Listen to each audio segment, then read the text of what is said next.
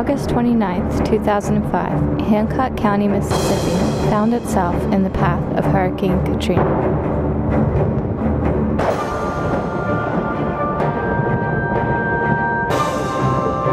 In 2007, some volunteers went down to see how they were doing.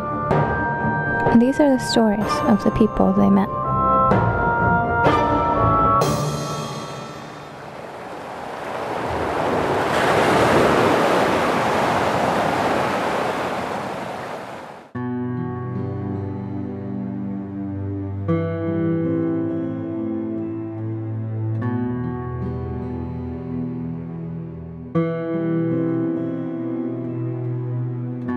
While traveling around Hancock County, Mississippi, meeting and interviewing people about their recovery efforts, one name kept coming up.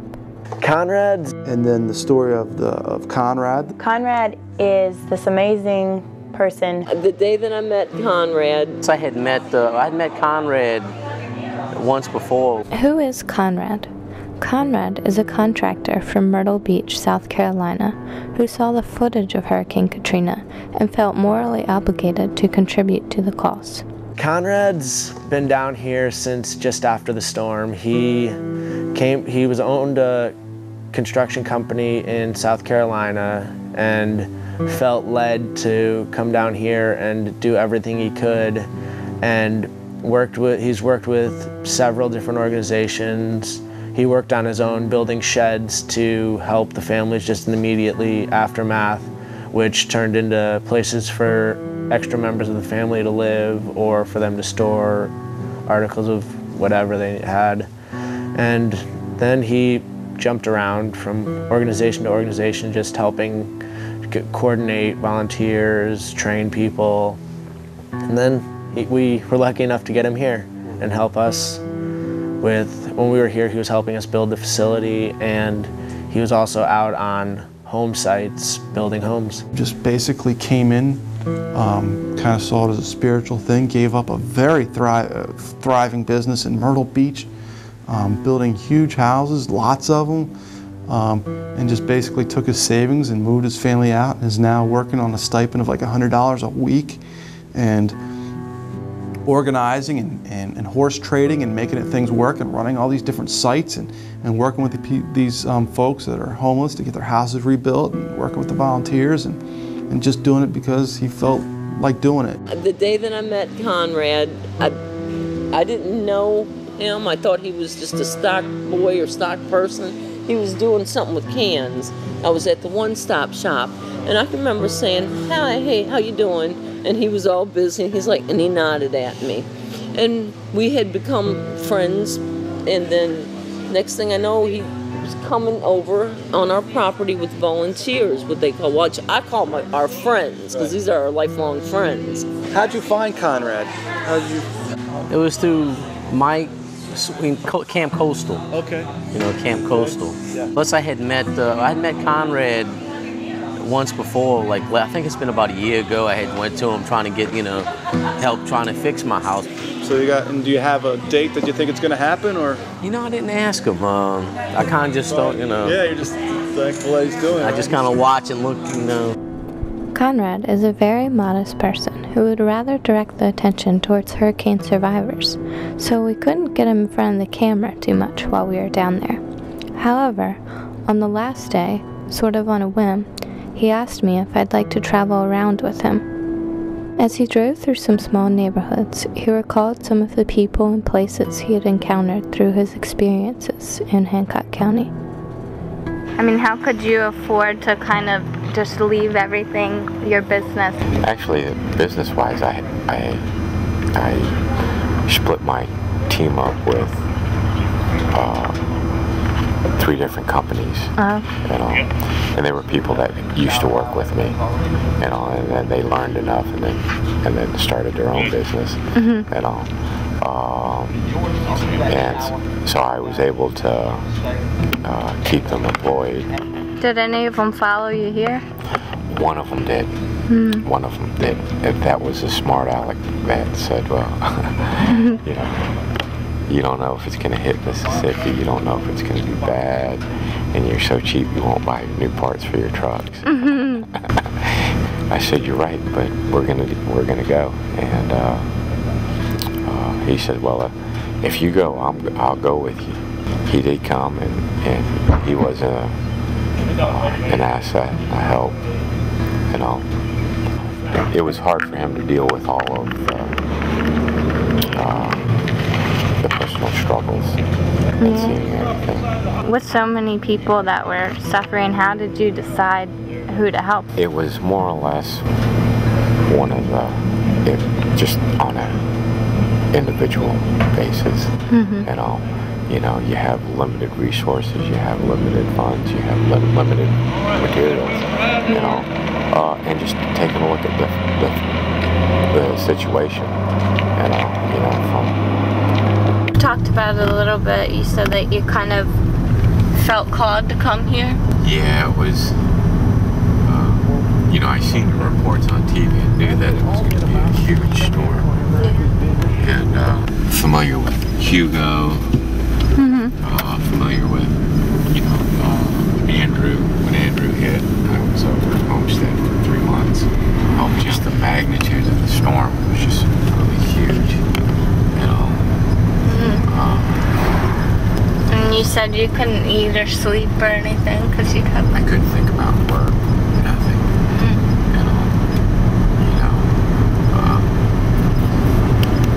Just because I knew that when the storm would hit me, you know, personal past experiences, you know, that it would be devastating, and how many of the families be affected by it.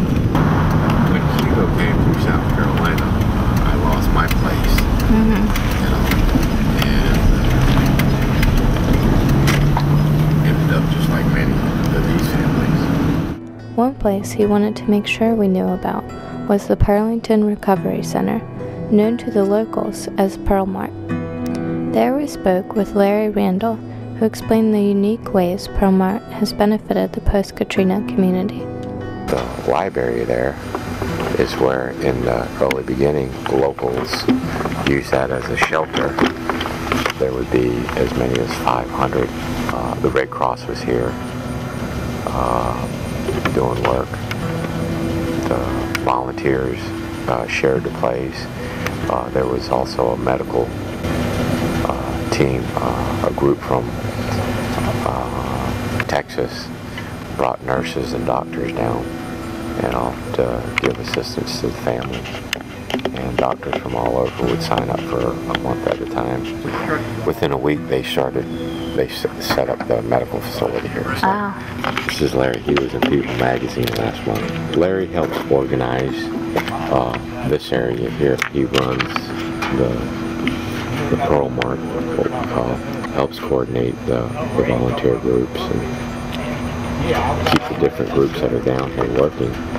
It's a busy role. I went to NASA, which is 5 miles north of us, and I've just been here ever since. Come back in the next morning, they're cracking dawn, and just been steady going every day ever since.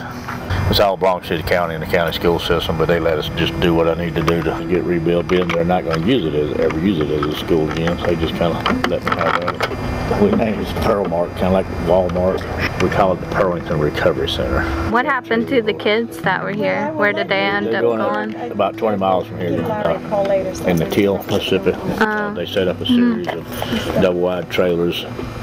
We're still housing volunteers in Half Out, and then we opened up this Boys and Girls Club, put on a summer program for boys and girls. And now we're doing this afternoon school program. We're trying to get it started this week. This little building over here, that comes through the Bush Clinton Foundation for our community library. The library used to be in the building down here, but it's still got to be renovated. So they set up this trailer in here for a temporary on a 3-year contract. The building has to be renovated. Right, so we got this mobile library donated, and we worked out of it for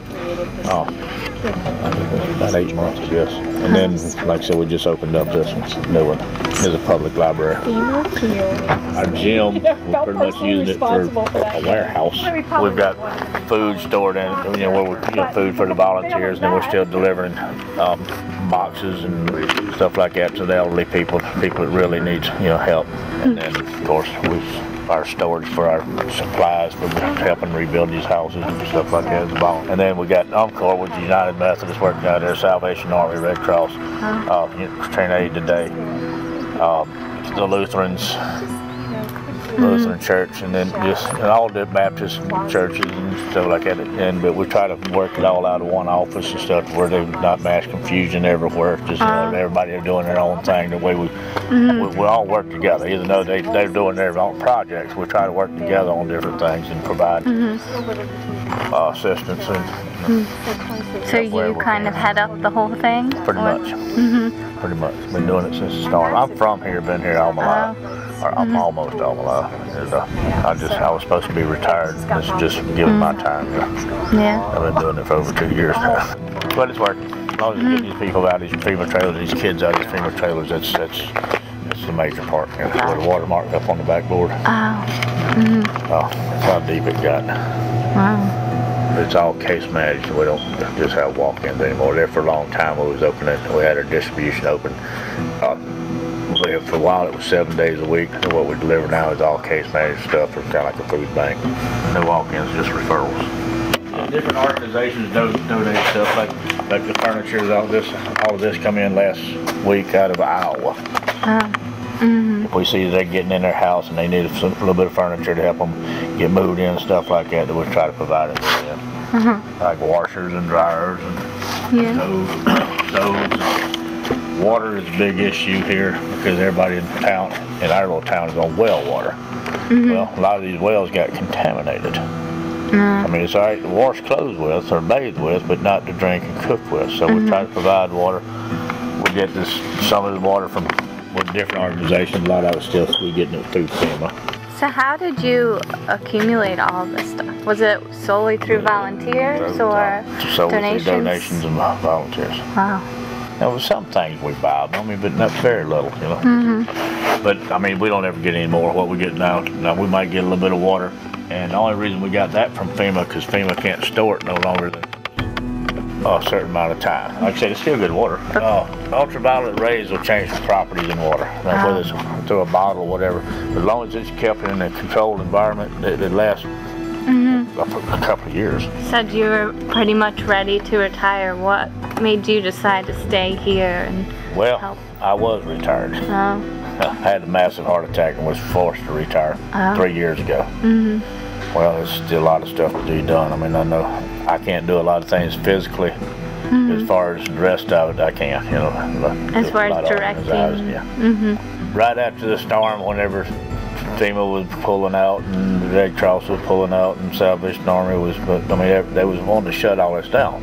Well, I had still some of my best friends in tents, Yeah. I told them, well, we appreciate the help. I said, but we ain't shutting nothing down. I know y'all tired and y'all ready to go home, but I'm tired and I am home.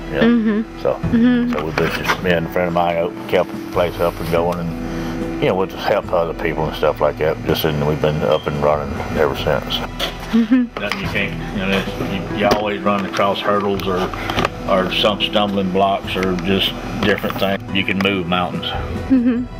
Or go around at once. We're all the time fighting other deadlines and different codes and rules and regulations, and I try to keep up with all that because these homeowners don't know, and definitely the volunteers don't know. The codes and rules and regulations, stuff like that. So I attend probably 90% of all the meetings and one thing and another, and then I deal with that part out myself where they don't have to. I mean, their hearts are just big around, but if you don't follow rules and regulations and guidelines, it don't work. So there for years and years we didn't have the rules and regulations as far as the building codes. But now we do. Since the storm, we didn't have no choice. We had to adopt the building codes. Homes out your way, you can move them out.